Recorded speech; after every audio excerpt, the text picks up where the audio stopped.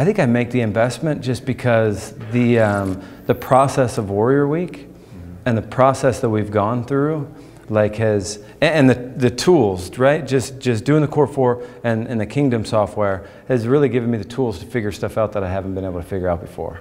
So, you know, you can have faith in God, and you can have a military background, and I was in the Marine Corps, and I'm a business owner, but there's still stuff you got to learn, right? Every day. So I'm here to learn, I'm here to grow, I'm here to expand, and it seems like a decent group of people.